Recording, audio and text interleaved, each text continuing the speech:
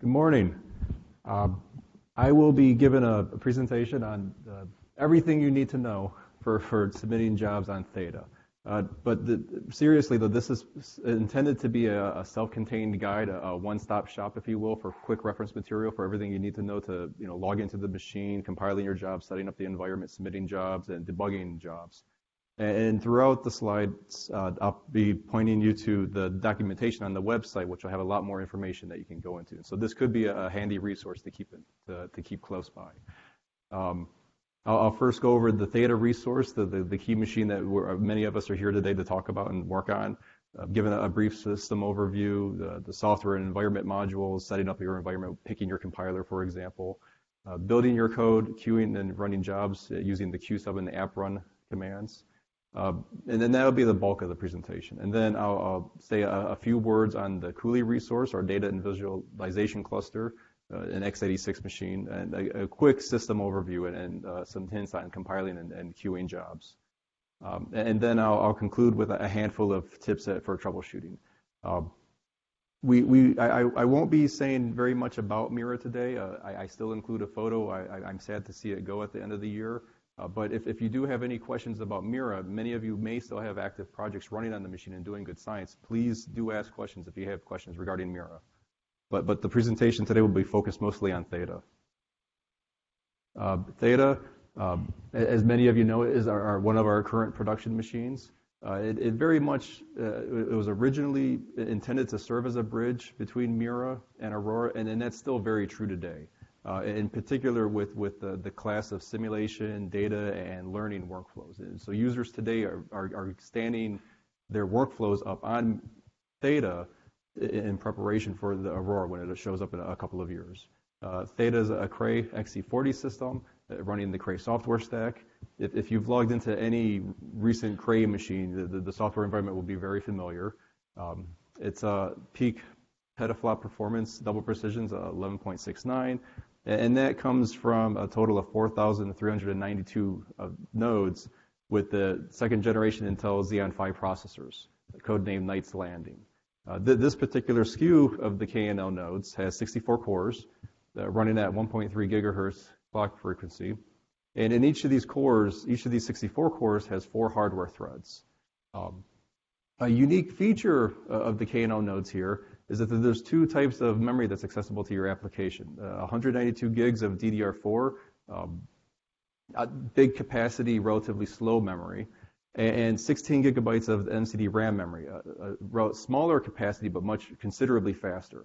And I'll say a few more words about that in a couple of slides.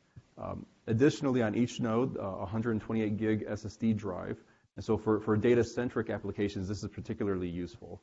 And also for applications where checkpointing is a performance bottleneck, the SSDs can serve as an intermediary resource between that and the parallel file system. The Cray Aries high-speed interconnect is on the system in Dragonfly topology. And Theta sits on top of a Lustre file system, 10 petabytes in capacity with a throughput of 210 gigabytes per second. A very quick overview of the system.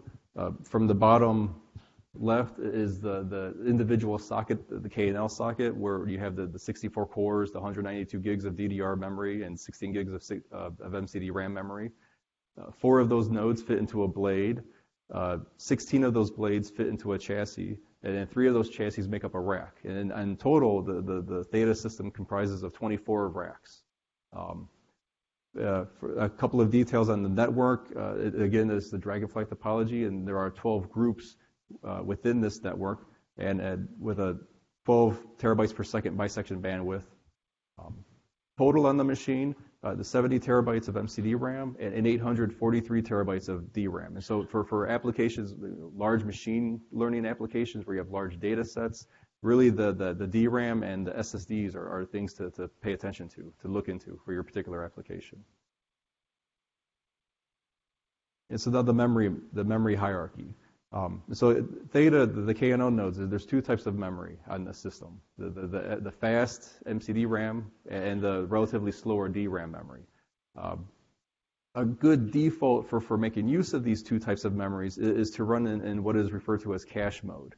And so that's where the MCD RAM acts as a cache between the larger DRAM memory. And so in general cases, this is a pretty good mode for your applications to run in. If your memory footprint per node is relatively small, less than 16 gigabytes, then depending, again, on the application details, there could be a performance improvement running instead in flat mode where you specifically allocate out of the high bandwidth memory. And so those are two ways to make use of the machine without changes to your application. Although if you go in to make changes to your application by explicitly allocating memory to one or the other devices, using, for example, the JE-malloc or the memkind libraries, then you could make use of flat mode where allocating some arrays out of this DDR and some other arrays out of the smaller capacity high bandwidth memory. For example, if arrays used for fast Fourier transforms, you would want to allocate those out of the high bandwidth memory. Where other arrays that are not utilizing memory bandwidth limited kernels, you could safely allocate those out of the DDR, for example. But generally, and I'll say this again later when talking about scheduling jobs on the machine, the cache mode is a pretty good default for applications and workflows. And then from there, you can maybe squeeze out a few more percent improvement in the runtime, depending on, of course, on your application. There's also a hybrid mode where part of the MCD RAM is partitioned off as an explicit device that you can allocate memory out of, and the other portion serves as a cache between the DDR. Again, this is a Cray machine, and so if you've logged into any recent Cray machine, the environment would seem very familiar. The programming languages, there's Fortran, C, C++, Python, a number of distributed programming models, parallel programming models, MPI, there's OpenMP on the system, PGAS, a typical Cray compiling environment. They have the Cray compilers, the GNU compilers. There's also third-party compilers available on the system. In this case, with Theta, that's the Intel and the LLVM compilers. The debuggers that many of you are accustomed to, DDT, LGDB, performance tools. There's CrayPad on this system is one of the lightweight performance tools that are available from the Cray environment. Math libraries through the libsci library, BLAST, LAPAX, GLAPAC. There's also PETSI and Trilinos on the system and a version of FFTW that's provided. And also for I/O, NetCDF and HDF5. So no surprises. A lot of what you may be accustomed to is available through the Cray environment. In addition to that, there are a number of non-system softwares and libraries that we have installed on this system. Again, the Intel and the LLVM compilers are available. DDT is available as a full-scale debugger on the system. We have many of the tools and software libraries are available in /soft and then in a descriptive project directory. So the compilers, debuggers, libraries, performance tools is where you will find Darshan, HPC Toolkit, Tau. Visualization where you'll find ParaView, VTK, Visit, and some other libraries. In addition, though, as I hinted to earlier, that Theta very much is a stepping stone to Aurora in support of data and learning and simulation workflows and the convergence of all three. We do have a very large suite of machine learning, deep learning, and workflow tools that you can find useful. Intel optimized TensorFlow, Keras, PyTorch are available on the system. Horovod is available on the system. Optimized performance libraries provided from Intel are available. Many of you here maybe make use of MKL, the math kernel libraries. There's also MKL-DNN, libxsm for small matrix multiplies. For workflow and data analysis needs, Singularity containers are available. Jupyter Hub is a service that is available on this system as well. MongoDB, Balsam for anyone that has workflow needs. Balsam is a very handy tool to be accustomed with and to include. So many of these will be covered in some capacity throughout the workshop this week. And so I would encourage, if you notice anything that's of interest for your particular workflow in the system, to take a look through the agenda and make sure to attend those presentations or the related breakout sessions. And also a couple variants of Python provided Intel's Cray and also Anaconda distributions. For getting access to a lot of the compilers and the Cray environment, The modules is the mechanism for doing so. And so modules is one of the many tools that are available in the community for managing a user's environment, setting up your path, for example, and your library paths. In particular, this is the main mechanism for changing your compiler. The default on the system is the Intel compiler, and so if you'd rather use the Cray, the LLVM, or the GNU compilers, modules is the key mechanism for making that change. A quick summary of the commands that I tend to use that seem to be the useful ones to know. You can do module help to get a list of all available module commands. Module list to list the currently loaded modules in your environment. If you ever run into issues with your application, module list is a particularly handy piece of information to report, to see what exactly is in your environment when that issue was encountered. Listing all available modules on the system to dump out a full list of everything that's available, including the multiple versions and variants for different packages. To add a module to your environment, you can do module load, the name of the module. To remove a module from your environment, module unload, the name of the module. For swapping modules, one that may be loaded for one that's not loaded, and this would be a good example for the compiler. You could do module switch your old compiler, programming environment Intel, for example, and then the new module that you want loaded, programming environment GNU, programming environment LLVM, for example. And then to look at information for what the module is actually doing, how the module is modifying your environment, you could do module show mod. And so I find that helpful to figure out where certain modules are installed, which path, and so I can go look and grab headers, for example. A few words on the compiler wrappers.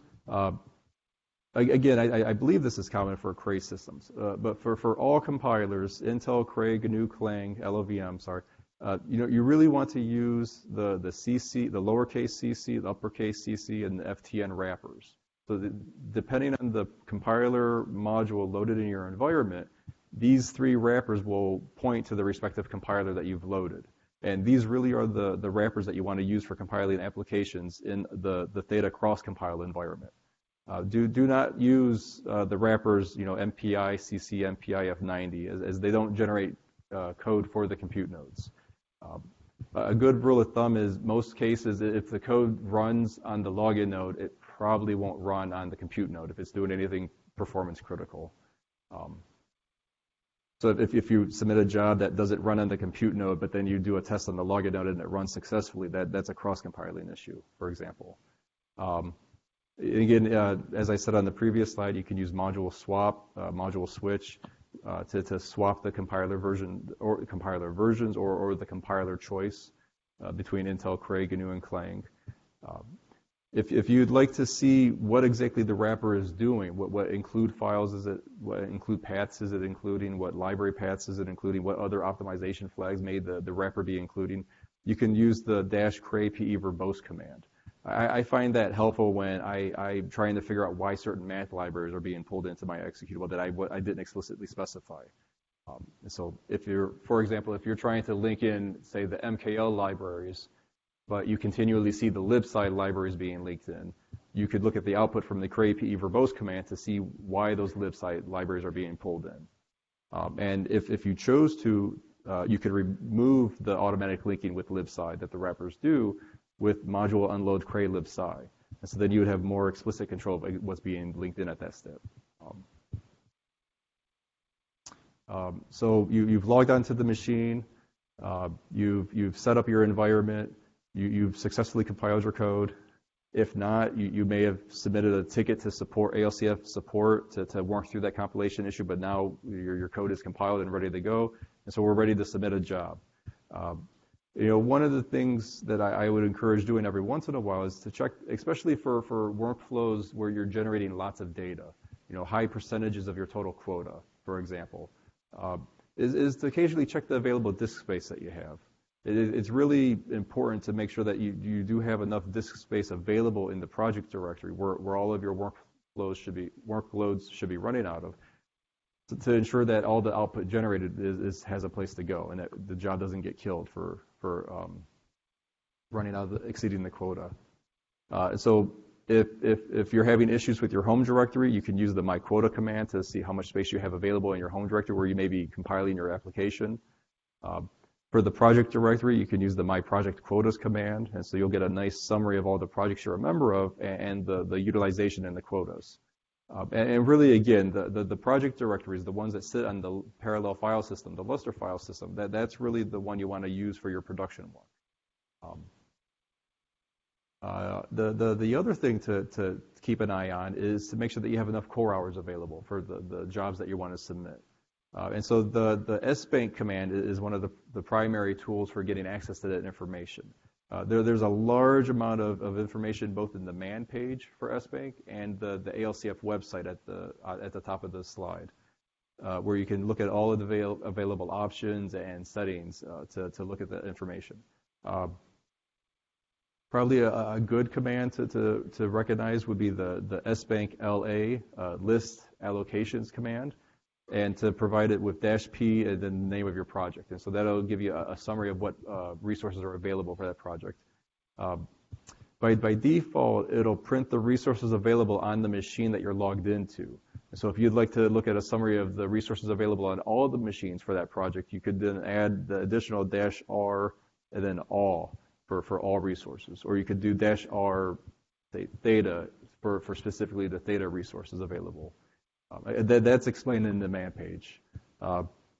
If you wanted to look at all of the charges against a project by a particular user, in most cases you'd only have access to your information. You could then add -U then user to look at a list of the charges that you have made against that project. I'll mention it here, and I'll point this out again later. Charges on Theta are based on a node count, or based on the number of nodes that are utilized for the job, irrespective of whether you use one core or all the cores on the node. So we encourage you to use all cores. But the jobs that are submitted to the default queue on Theta that are smaller than 128 nodes, those jobs will still get allocated a full set of 128 nodes. And so 128 nodes, it represents the minimum allocable unit for the scheduler.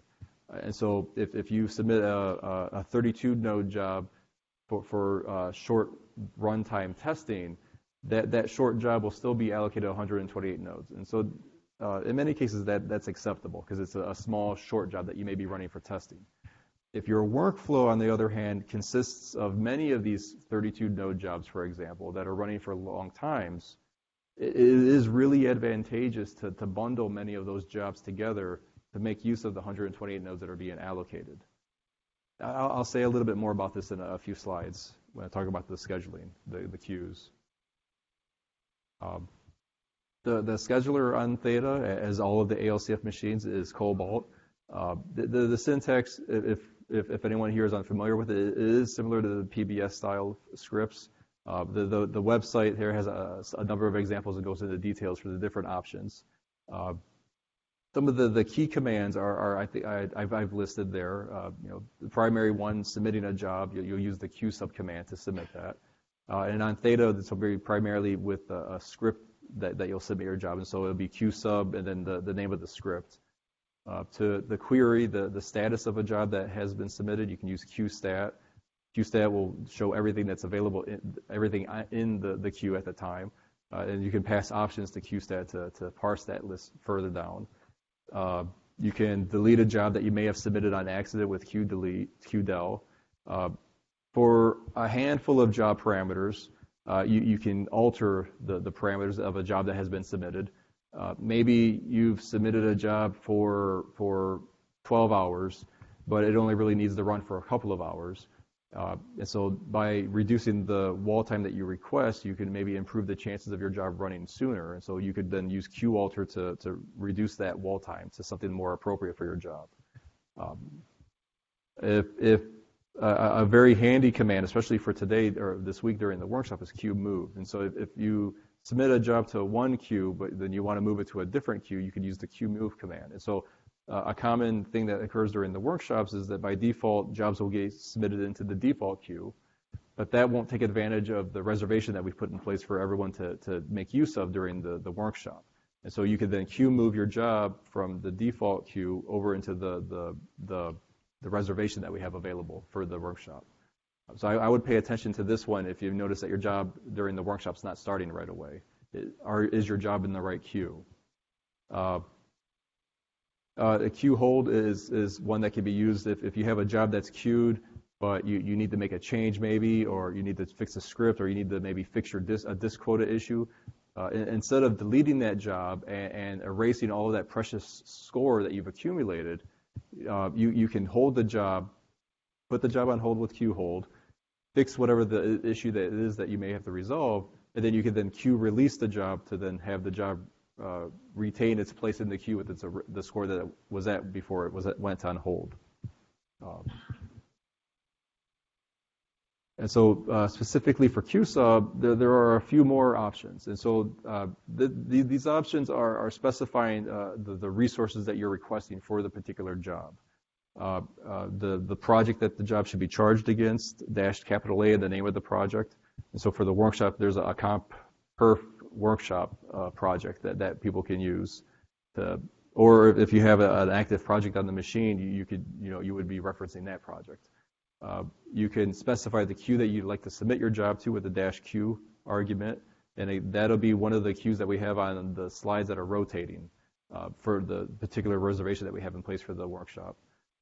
The maximum wall time available that you would like to submit the job against, the number of nodes that you're requesting for the job, dash N. Some output files that are generated by Cobalt, you can specify the prefix of those jobs with dash O. I'll say a few more words about those in a later slide. If you'd like email notifications on when your job is starting and the status of when it finishes, you can use dash M and then provide an email address. I find this one particularly helpful if I'm debugging something and I want to submit an interactive job, but it doesn't start right away. I can use the dash M to flag to, when that interactive job starts to get pinged by an email. So then I can immediately start making use of that job instead of realizing I submitted an interactive job a couple of hours ago and it's already come and gone. And so to then submit interactive jobs, you could use the dash I argument, or you could spell it out with dash interactive. So you've gone through all of the Cobalt syntax, and you know exactly how you want to submit your job. And so now here's the task of actually submitting the job to the queue. And again, with Theta, the primary mechanism for doing so is with script jobs, is submitting a script that contains all of the logic for your job. And so in this simple example, the myscript.sh file is an executable file, and it has the shell preamble, a couple of lines specifying Cobalt arguments. And so with the pound Cobalt at the top of the file, you can then specify all of the qsub arguments from the previous slide. And so within the script, you can contain all of these settings. And so I find this particularly handy for reproducibility, that I can easily reproduce a run that I may have ran months ago by containing, putting all these details inside of the script. And so again, dash A with the project name, the dash T for the runtime, dash N for the number of nodes, dash O if I want the output files that Cobalt's generated to be named something specifically, a dash Q for the queue that I'd like to specify. The second Cobalt command is specifying the memory mode. And so this was the memory modes, cache and flat and hybrid, for example, that I had mentioned a few slides back. I would strongly encourage to always specify a memory mode in your submit script. I do believe the default is cache quad, but it's always good to have this explicitly stated in your script so that you always know, when you come back to your data a few months from now, that, I did run that application in that particular job in cache quad mode.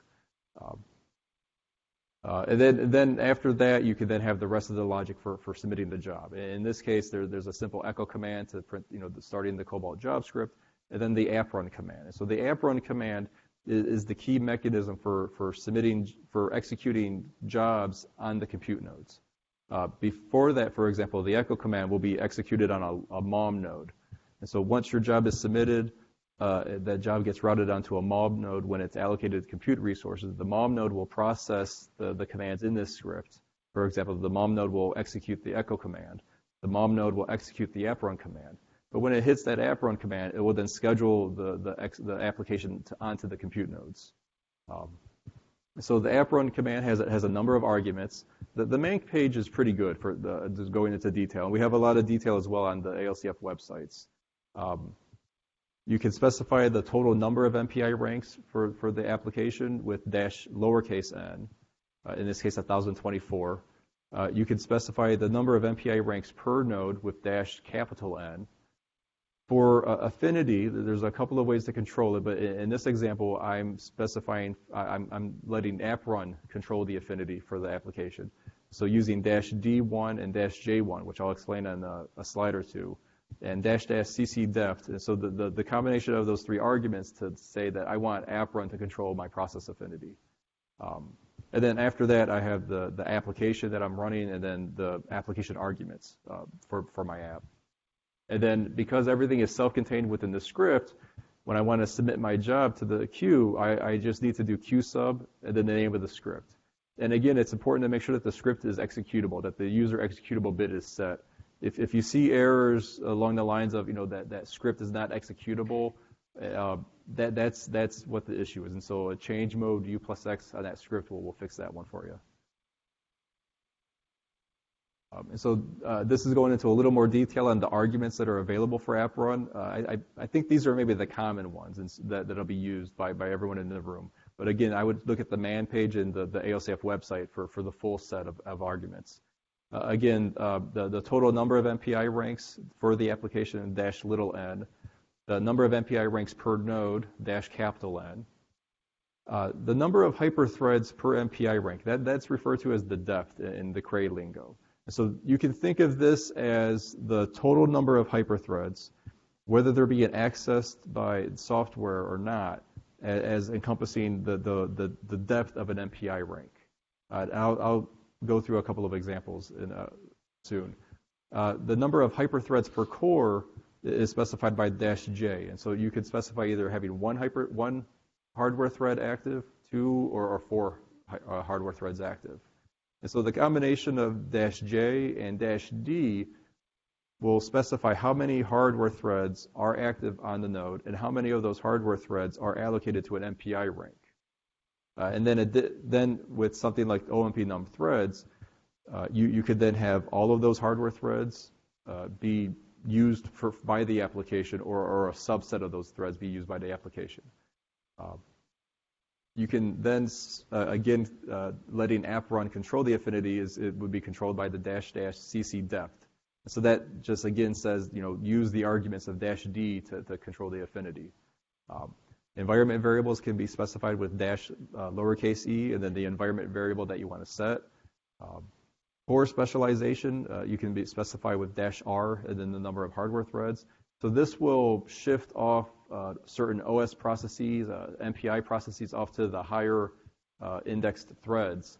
And this has the effect of reducing variability at the per node level.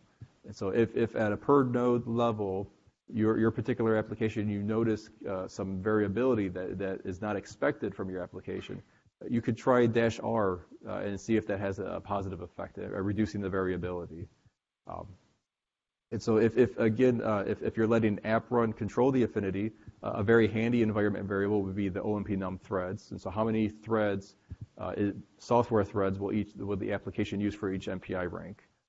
If you would prefer to not have aprun control the affinity, and maybe a library you're using, it has its own mechanism for setting up the affinity on a node, you could then use cc none, and then follow that with, for example, the KMP affinity environment variable, where you don't want the aprun to control the affinity, you want some other mechanism to do so. And so, again, a lot of detail is available on the man page and also the ALCF websites.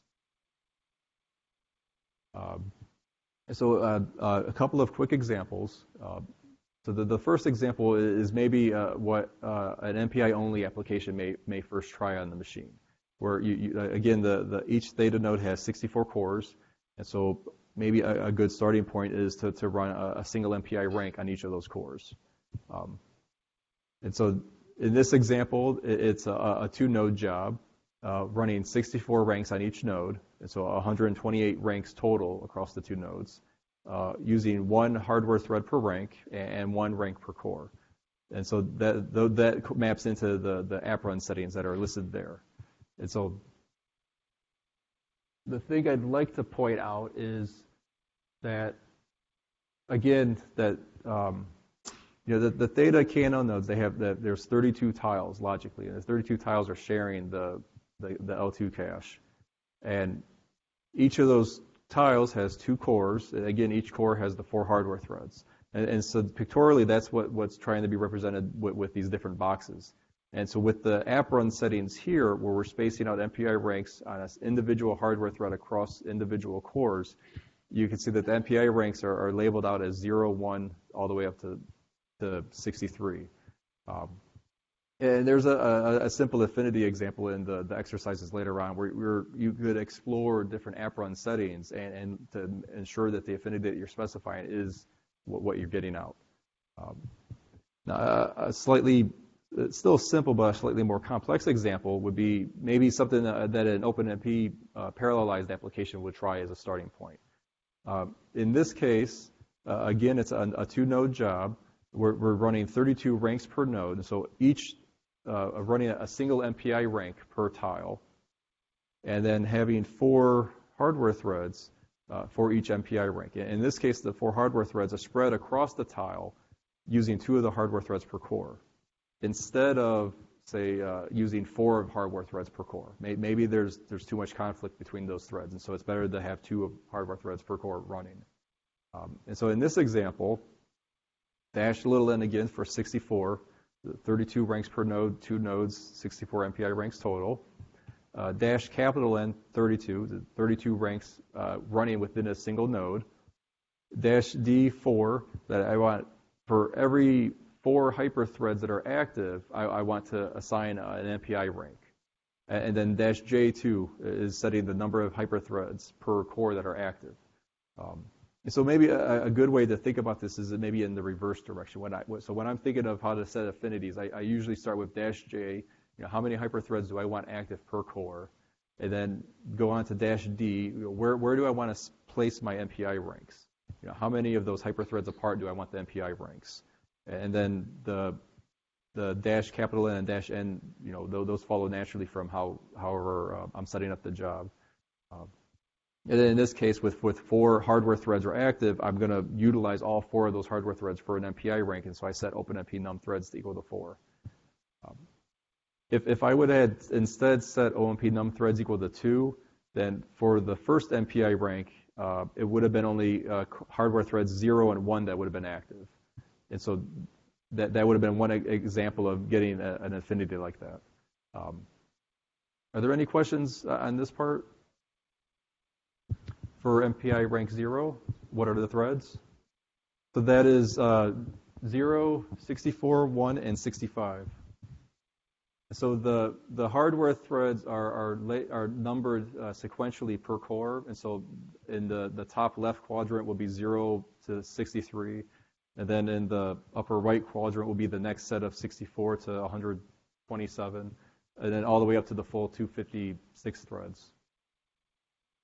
Where does it specify for rank 0 that the threads will be in the same tile? In the way that I've set up the affinity, right, all the threads will be in the same tile. If instead of dash D4, I would have said dash D8, then that would have assigned the first 8 threads across the first 2 tiles to the first MPI rank. And then the OMP num threads, if I remember, would have said, do I want to use the full set of 8 or some subset? And that number of threads between each MPI rank is specified by dash D, which in this case is 4. So the darker blue boxes are hardware threads that are active. The what is that, teal? The teal hardware threads, those are where the MPI ranks are placed. And so the spacing between the teal boxes, the MPI ranks, is specified by dash D. You do have full control over where you want to affinitize the threads. And so maybe in that example, you maybe want to specify an explicit list of how to map the software threads to the hardware threads. The depth is the number of hardware threads that are active between each MPI rank. So the CC depth argument is letting aprun know that you want to use -D to control the affinity, that you want all of the threads sequentially indexed, and that the depth, say a depth of 4, will specify where the MPI ranks are going. If you don't use CC depth, for example, if you use CC none, then you can use other mechanisms to control the affinity. So, for example, you could use KMP affinity with Intel to specify the affinity like you would maybe on another resource that doesn't use the aprun command. I don't know if it's a wrapper around MPI run, but you can think of it as that's the mechanism for placing your executable onto the compute nodes. It has the same functionality. So you could run a non-MPI application through aprun. I've run serial. You could run serial tests, for example. You could run simple tests if you were debugging an issue with aprun. So if you look, so in some of the examples, I believe there's Python examples that may or may not have MPI in them. But you could imagine having a Python script that does not have MPI, and you could use aprun to launch that script onto the compute node. Is Jupyter integrated with the scheduler? I don't think it is, no. I think a workflow for Jupyter would be that you could use Jupyter to submit a job to the queue. Are there any other questions? You don't want to use all of the hardware threads that you allocate when you're using core specialization. So there do need to be some idle cores available. Then you could then choose how many. I think one is good enough in many cases. So hardware thread 255 would be tasked for that assignment. So as long as thread 255 is idle, not being used by the application, it would be accessible. It would be usable by core specialization. So the core specialization and the specification of the memory mode, those are separate, they're orthogonal settings. I would definitely recommend compiling on the login node. The login node, I forget what Xeon it is, but for a process-like compilation, the Xeon can perform better. But depending on your workflow or depending on maybe the CMake build and the tests that have to be built as part of the build process, there could be cases where you would want to do that command on that compilation on the compute node. Good questions. Good start to the workshop. And so again, for Confinity, you can have aprun control that with -D and --CC depth, or you could have some other mechanism control the affinity for you. And so KMP and OpenMP environment variables are likely candidates. Again, core specialization to offload certain OS and MPI processes to unused hardware threads. And really, this would be a key thing to look at if you notice per run, per node variability. That is something that you'd want to investigate further and try to reduce.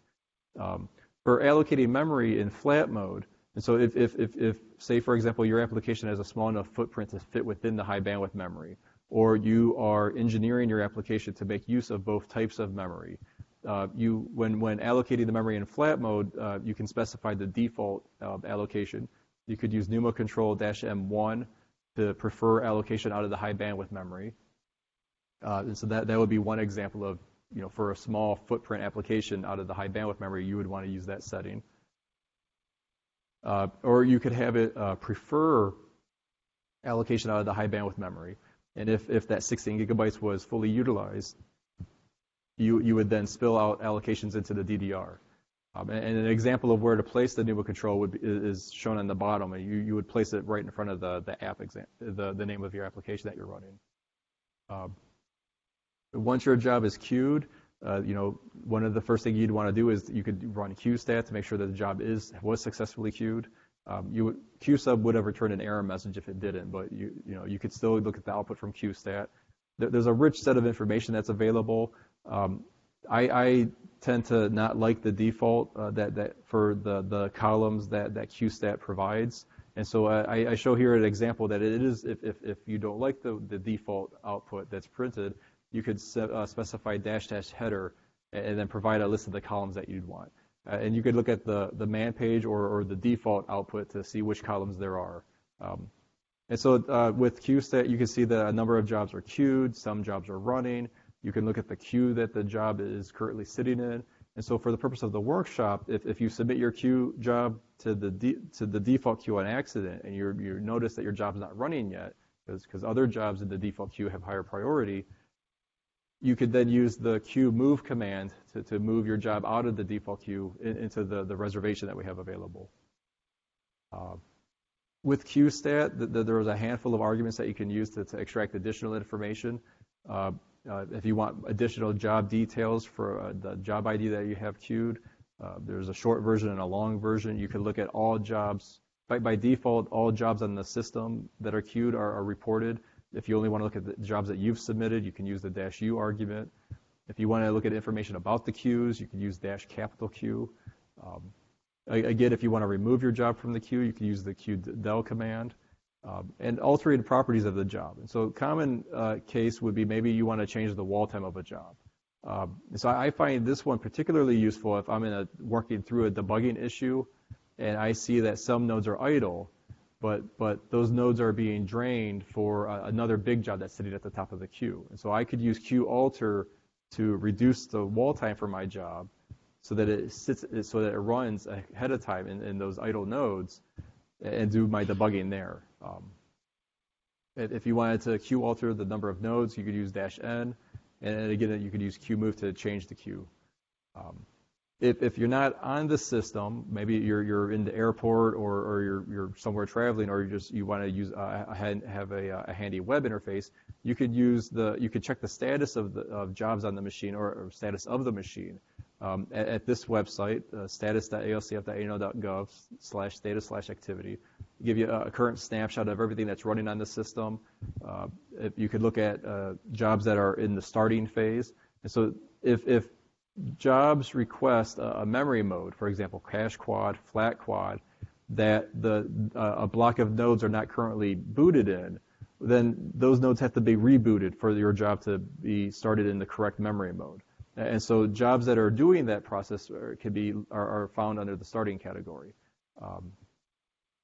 Jobs that are queued in the system and any reservations that are active on the system. And so if you would look at the status page today, you would see a handful of reservations for this performance workshop.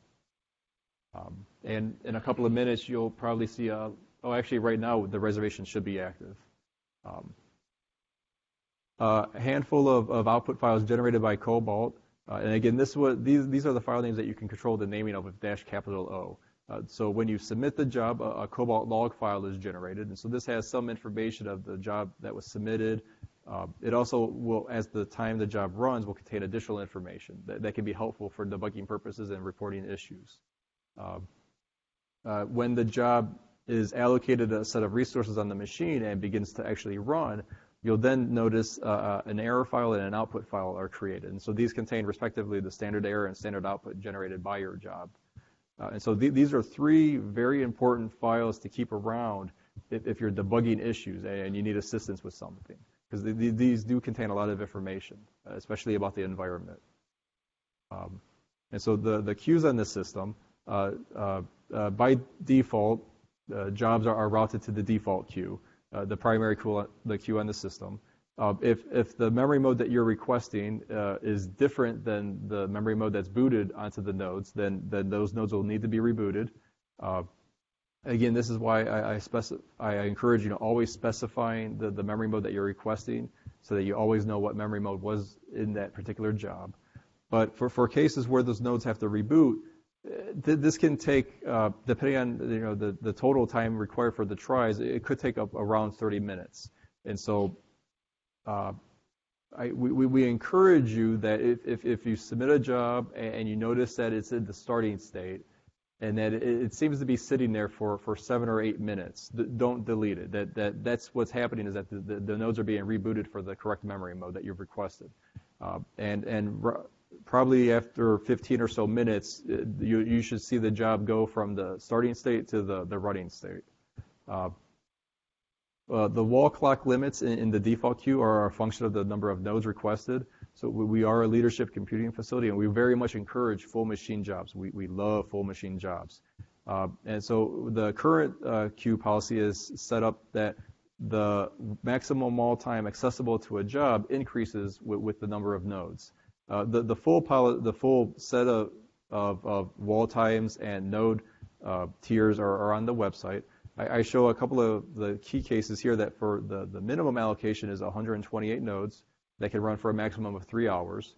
So again, if you're doing debugging runs, maybe a quick 64 node job, that would run within this limit or with this limit, and you would still be allocated that full 128 nodes.